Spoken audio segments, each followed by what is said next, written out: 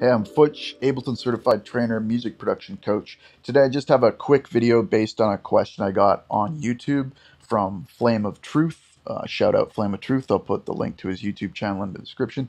The question was, when you're loop recording vocal takes in Ableton Live 11 with the new take recording feature, how do you give the singer enough time in between takes to catch their breath? Maybe you want to have a quick discussion with them or something.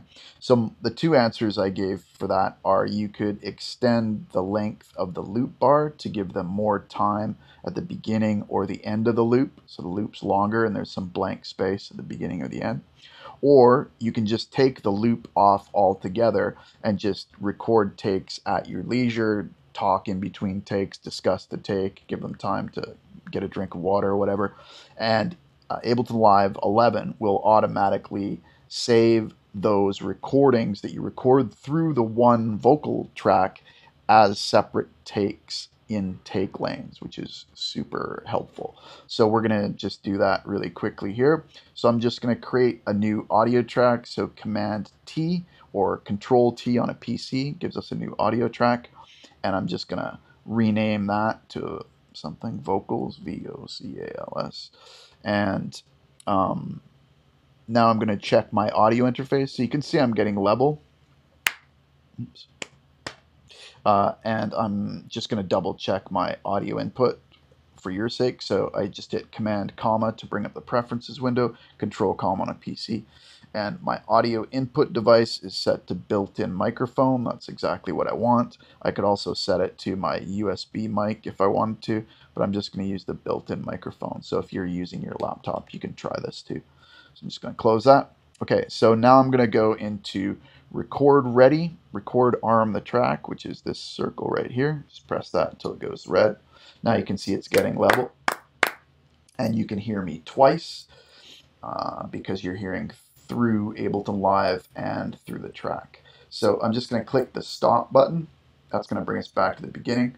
And I'm going to click the circle, which is the record button, and it's going to give us 2 bars of count in, and that's going to record me. 3, 4, red, red, red, red, red, red, red, red. Okay, now I'm going to do a blue take just to show you like these would be different vocal takes. 2, 2, 3, 4, blue, blue, blue, blue, blue, blue, blue, blue. Let's do a green take. 3, 4, green, green, green, green, green, green, green, green, green, green. Let's do a purple take. Purple, purple, purple, purple, purple, purple, purple. Stop. Okay, now it looks like we've just got one vocal take here, but if I right click and go scroll down to show take lanes, that would be Option Command U on a Mac or Alt Control U on a PC. It's going to show us that it recorded all those takes separately. And this is our master vocal comp at the top, and you can see that it just populated that with the last vocal take I did. So that's going to be our purple take. Purple, purple. Okay, cool. I'm going to take this off so you don't hear me twice anymore. Okay, so I'm going to just get rid of that, and now I'm just going to create my own vocal comp. So you can see I've got the pencil tool showing here. That's by hitting the B key. You can turn that on and off. And you can comp with your regular cursor, but I find using the B key, your pencil tool, is super fast. So I'm going to start it with the blue take. Then I'm going to go to the green take. Then I'm going to go into the red take, get a little bit of purple.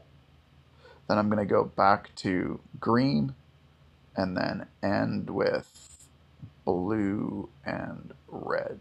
And now that's my vocal comp made up of all those parts. So let's take a listen to that. Blue, green, red, purple, green, blue, red. Not the coolest thing I've ever heard in my life, but serves our purpose. So now if I really want to get down there and say, okay, that one's too quiet, I'm going to change it to this one, then it automatically just bumps that take up there. Let's say this take is just garbage and I want to replace it with purple. Bang. And you can just do even this little section here. See? So I've got my vocal comp. Let's hear that. Blue, purple, red, purple. red. So let's say I wanted to fix that. I can just drag this across and crossfade it. Blue, purple, red, purple. Now it sounds like a legit take, sort of. Okay, so that's how you do that. You can give your singer lots of time in between takes. You can discuss the vocals. You can let them take a drink of water, whatever you need to do. All right, I'm going to post a longer video on in-depth vocal comping in Ableton Live 11 up here. You can click that if you want to get any more in-depth information. Don't forget to like and subscribe. Hit that bell. Come back here for more Ableton Live and music production training videos. Peace.